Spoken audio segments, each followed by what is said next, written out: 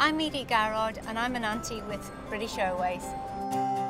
When flying with British Airways, we want to make your trip through Heathrow as simple and easy as possible.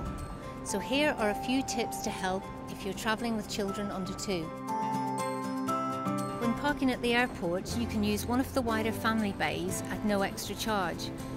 They give you more space and are closer to the terminal entrance. Don't forget, parking is cheaper if booked in advance at heathrow.com/parking. If you choose to have your child on your lap for the flight, you can reserve a seat and carry cots for longer flights for yourself and everyone in your booking free of charge on ba.com. You'll be able to bring one extra bag of hand luggage for all the items your little one may require during the flight, as well as a fully collapsible pushchair and car seat if needed. Carry all travel documents such as passports in one easy to reach place and take photocopies of any crucial pages.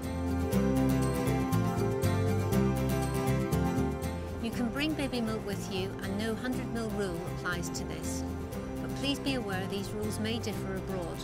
Alternatively, you can reserve formula and collect it at boots once you've gone through security. Don't forget to bring a sterilised bottle with you. If you have a small folding pushchair, you'll be able to take it up to the gate. And to save tired feet, our staff will then put it in the hold for you. We do carry some tinned baby food on our long-haul flights, but we recommend that you bring whatever your baby is used to in a sealed, unopened jar. Have a bottle of sterilised water with you for them to sip on at takeoff, as it helps with the air pressure.